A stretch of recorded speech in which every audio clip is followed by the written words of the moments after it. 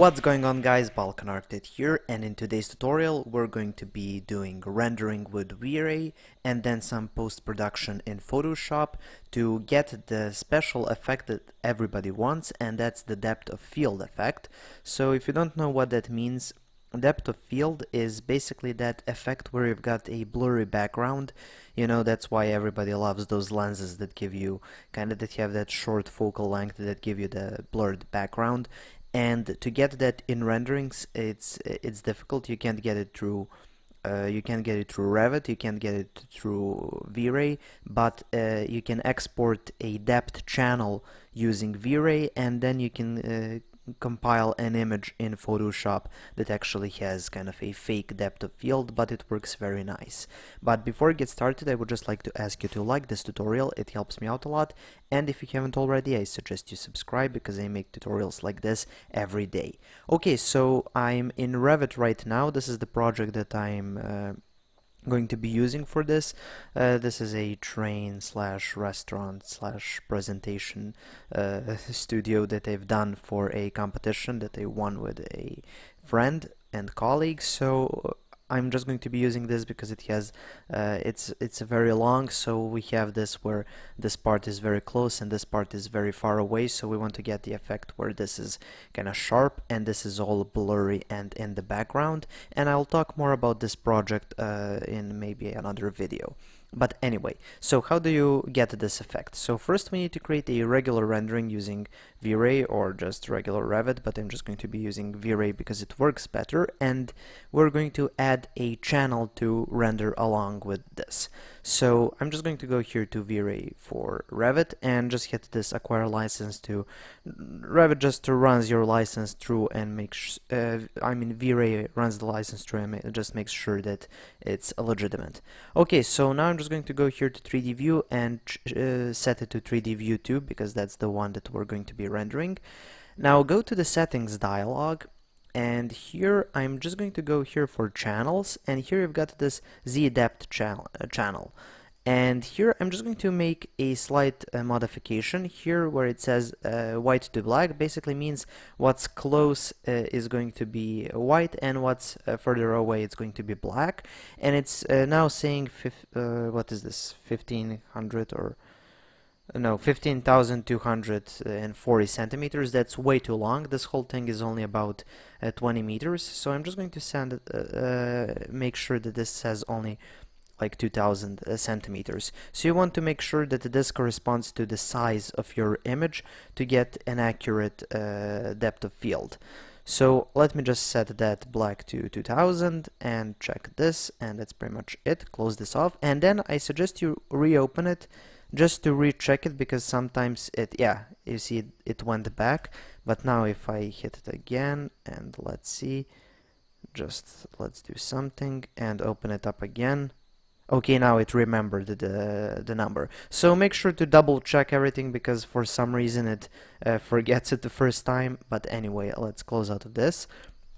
So that's pretty much the only modification we need as far as getting that channel that's going to be an additional rendering that we get.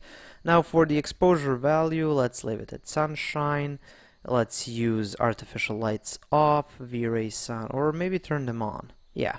And for V-Ray sun, let's use the dome light. And if you want to learn more about these settings, I suggest you check out the playlist that's in the description of this video. I've done a lot more V-Ray tutorials.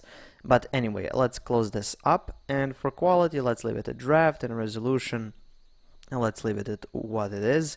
And let's just go here and do render production. Wait for a second. And now it's going to start rendering. Now it's only starting rendering, but if you go here and change this from RGB to Z depth, you're going to get this layer. So it's pretty much done with this Z depth layer, and it's still rendering the RGB image. So while we're waiting, we can go here to the Z depth layer and you hit this save current channel button, and you can basically save it anywhere on your computer. So I'm just going to go to desktop and save it as a JPEG, and let's just call it depth. Okay, so just save that as Dept. So that's just going to be a layer mask that we're going to be loading in Photoshop later on. So let's just go back to RGB color. Let's see. Okay, this rendering is completed as well.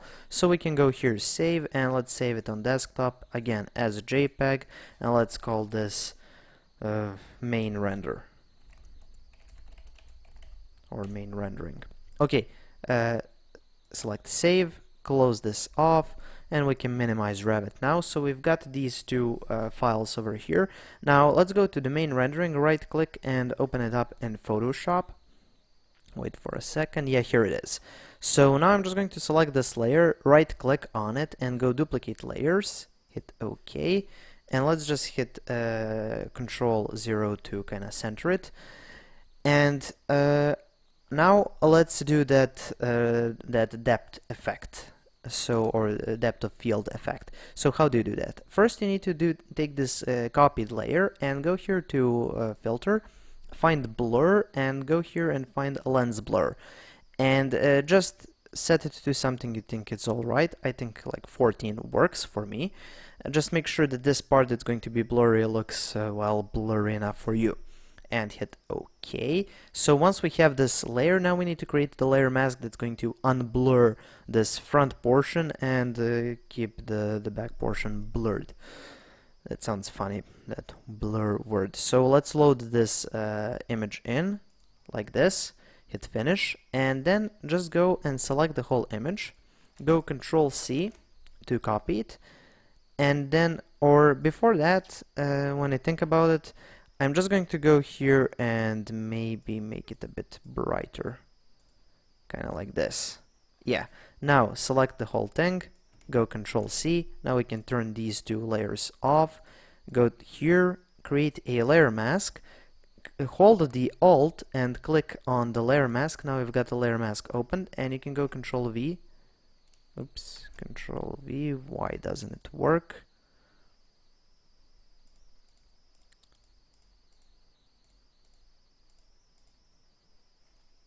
Okay, we seem to have a problem. Let's turn this on again. Okay, if I unmake it a smart object, let's try again. Control C, turn this all off, go back here, Control V. Okay, now it's pasted here. So once this is done, you can deselect this selection. And let's see what we have done. So just go to this, and as you can see now, this part is sharp and this front part is blurry, and that's not what we want. So we need to double click here and invert this, and now as you can see, this part is blurry and this part is sharp. And as you can see, the ground is kind of blurry over here, but it's not blurry over here closer to the camera. So our layer is working very well.